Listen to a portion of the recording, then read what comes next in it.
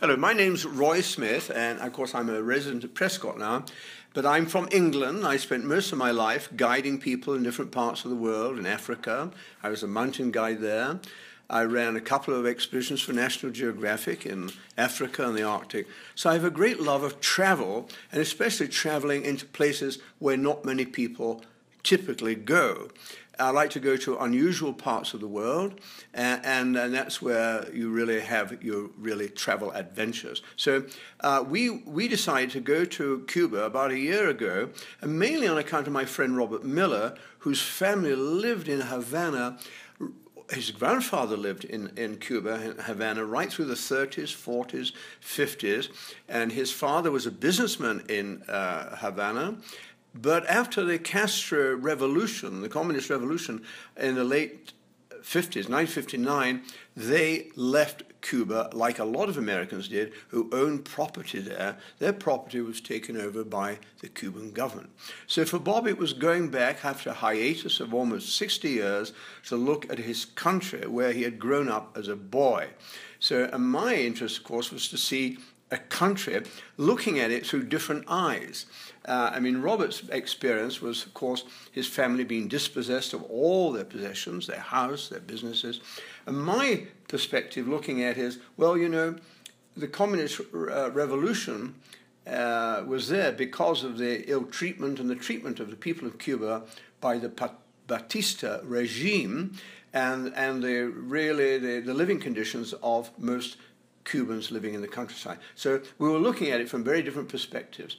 And what we both agreed on, the revolution has occurred. It was 60 years in Kenya, in Cuba, but now there's time for a change. Our party consisted of Robert Miller and his wife Tina, my wife Brenda, myself, and George Yen, a businessman from Taiwan, whom Robert and I knew from when he was a student at Prescott College in the late 1960s.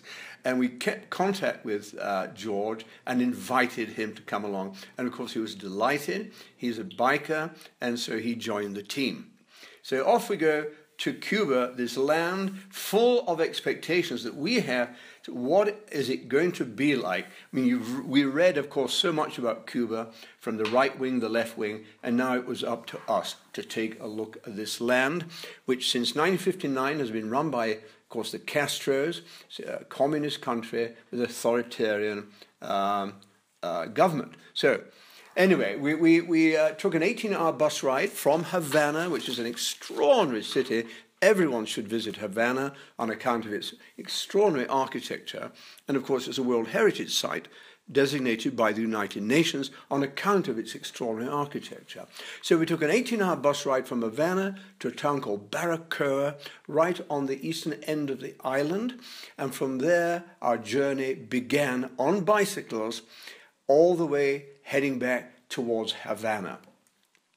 And what was the most fascinating part about the journey was, one, the absence of traffic on most of the rural roads. Very little traffic, that is, automobiles. We saw lots of bullocks pulling carts, horses with carriages. The main form of taxi service in Cuba is horse and carriage. It's quite romantic, very practical, and you don't need, of course, an automobile. And the only automobiles, of course, that we saw were from the late 1940s and 50s. It was like a time warp, going back to another world. And all these cars running around, most of them have diesel engines now, so they're getting the mileage out of them. And they're very courteous, because everyone in Cuba has a bicycle, because that's how most people get around. They don't have cars. Bicycles are the main form of transportation, or you take a horse taxi. The countryside is essentially rural. We would ride for hours and hours and hours through this beautiful rolling countryside, no cars, no traffic, and just looking at this wonderful landscape. Initially, it was a mixed farming country that we passed through. A lot of market gardens, farms, fruit, vegetables, and more we came into the sugar fields. The main crop in Cuba, of course, is sugar. A huge crop each year, and then we will see the bullocks pulling these cartloads of sugar along the side of the road at a glacial speed of about 3 miles an hour. But anyway, that's the scene is quite extraordinary, rural. Then all of a sudden, you come to a town. No suburbs, just a town. You leave the town and you're back in the countryside. We stayed in these wonderful bed and breakfasts. They don't call them bed and breakfast. They call them casa particulars. And they're guaranteed or authorized by the government to essentially engage in private enterprise. This is the if you like, the spearhead of free enterprise, the free market economy that's going to happen in Cuba. This is going to happen, and it's going to happen a bit at a time, and it's these bed and breakfast places where people now are becoming entrepreneurial. They're wonderful. We lived in the houses of people. They would have 2 or 3 extra rooms, which they had upgraded with bathrooms, and we'd stay there, and in the morning come down to this stupendous breakfast. Lots of fruit, piles of fruit, eggs and bacon, coffee, just wonderful. And $25 a night for accommodation. Now, where in the world can you go and get that? And of course, and had these extraordinary breakfasts. And some of the houses were very, very simple. One house, the chickens were running around the yard and the pigs were grunting in the pens behind the house. And then another house, another place we stayed, the owners were kind of professional people, an economist and a sociologist, and they had the most wonderful, ultra-modern house with great paintings on the wall. And so there's a great contrast in the houses we went into.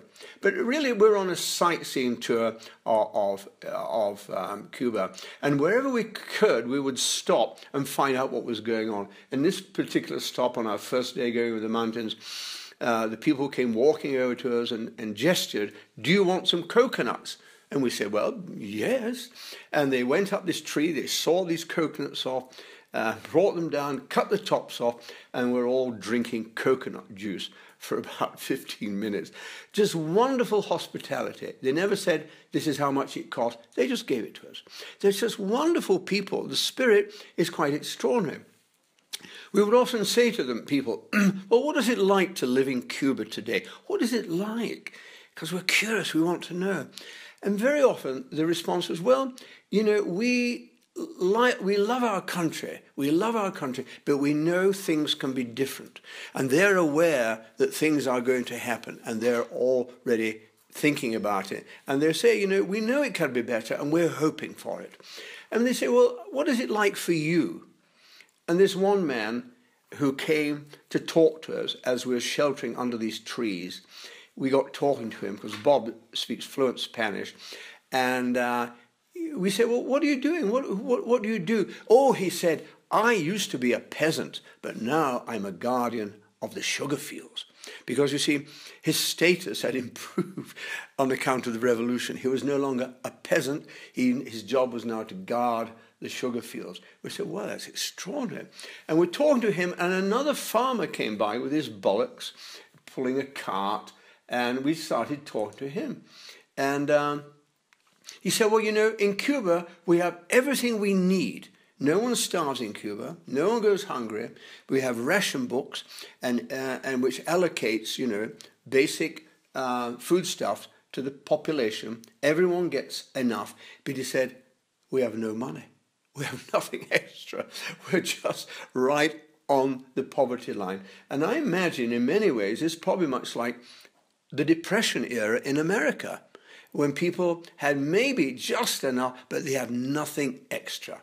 And in Cuba, this is really manifest, because I'm looking at a photograph right now of where we stayed, and on the right-hand side of the street, you can see the place where we stayed, the bed and breakfast, and they've done it up. They obviously got some money from somewhere, probably from Cuban friends who live in Miami who send money. On the other side of the street, it's like little Haiti. There's absolutely nothing has happened there for 60 years because they can't afford even to keep the upkeep of their buildings. They can't afford the cement, they can't afford the paint, and so the buildings essentially slowly going downhill. Many are crumbling. But that, I believe, is going to change, because now there's going to be an unrestricted flow of money from people in Florida, Cuban people who left Cuba after the revolution, are now sending money back to Cuba and investing in Cuba. So that's the future.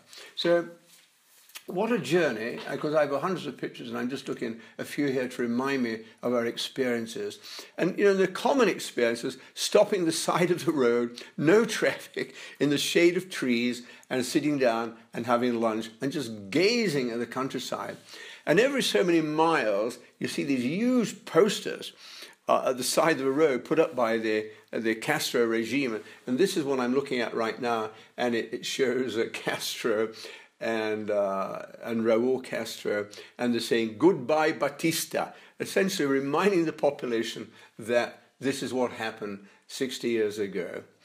And in the main street, which is very interesting, you often see the older men, not only older men, but usually older men, sitting down playing dominoes. This is like the national game. They're all playing dominoes. It's a wonderful game. And I used to play dominoes in the pubs in England when I was a young man, and we used to play the older guys, and whoever won had to buy they had to get the other guys to buy the beer. It was a great game. And this is going to a little village I'm looking at now, in somewhere on the road near Guantanamo, actually, where the Americans have their base. And the cherry blossom is coming out. It's a beautiful scene. And, of course, the only traffic on the road is a horse carriage. And we've got us on our bikes. And in the background, I think, is a 1948 Buick coming into view. And this is one of the highlights of the trip was our stay in Trinidad, which is, again, I believe is a World Heritage Site. It's an extraordinary place on account of its architecture, a beautiful place. And we spent several days there talking to people and walking through different parts of the town. And I remember one of the questions someone asked me, we'll be so glad when you get back from Cuba, were you safe? I said, we never, ever felt unsafe anywhere. I said, you're more likely to get mugged in Miami, waiting to get on the plane to Havana, than you'll get mugged in Cuba. It's absolutely a very safe place. There's virtually no crime. I guess the punishment must be pretty harsh.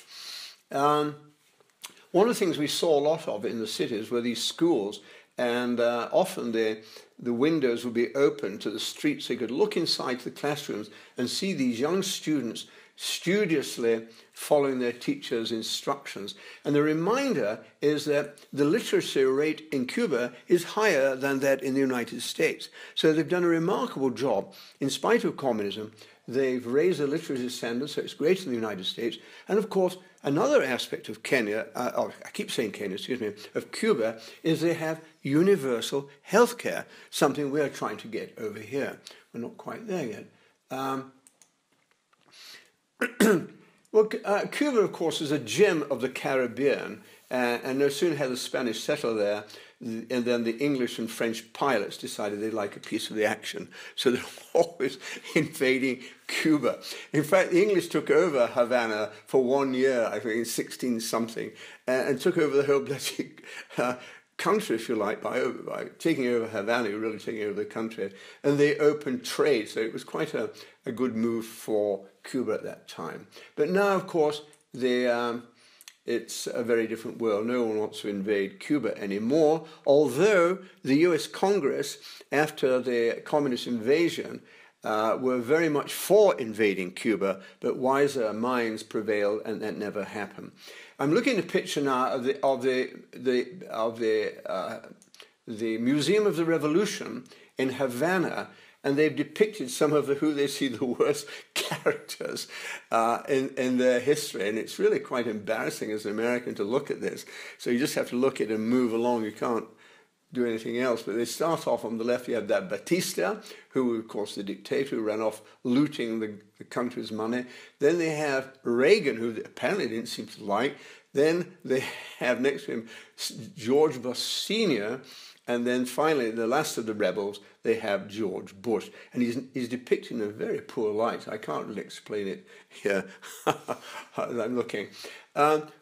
What is another remarkable thing is you're seeing all these cars on the road, you know. You don't see any garages like you see over here. And yet these cars have been running now for 50, 60 years. And you'll see, I'm looking at a photograph here of a picture I took of this fellow. He's just sitting on the sidewalk and he's got a part of his engine right here on the sidewalk and he's working at it. They say that Cubans can make something out of fresh air, and they're probably the best motor mechanics in the world because they make parts that they can't buy. You see, they can't get this stuff in the United States because of the trade embargo. And of course, Havana was a beautiful place to be, and of course, the butcher's shop is where we'd often pass by in the morning as I walk into Havana, and you've got a couple of huge pig heads slung up outside the shop here, and inside, of course, you buy the meat. None of it's refrigerated, it's just sitting there on the counter, and they have an axe and chop a piece off for you, and you walk home with a piece of meat under your arm. It's another world.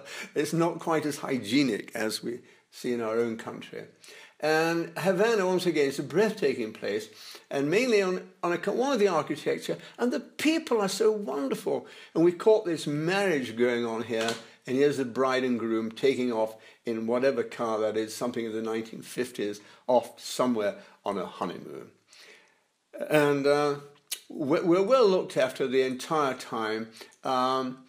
In Havana, we didn't spend much time there, but we did go and sit in the big hotels to get a sense of what it was like in the heyday of Havana when only the rich and famous went to Cuba. It was a kind of place you went away for the weekend and no one knew about it. And all kinds of things were going on there. And of course the gambling was a big thing.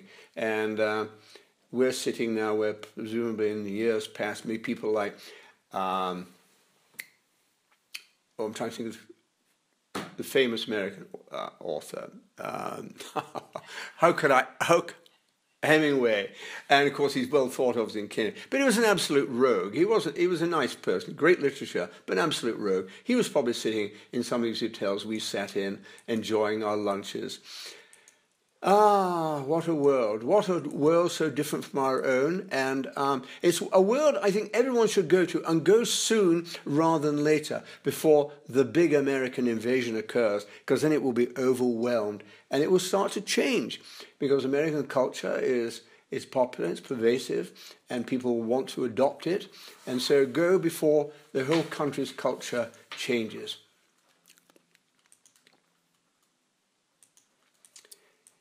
Yeah, we cycle about 700, 800 miles, about 60 miles a day. That's a long way to bike, especially on some days when the temperature was in the 80s.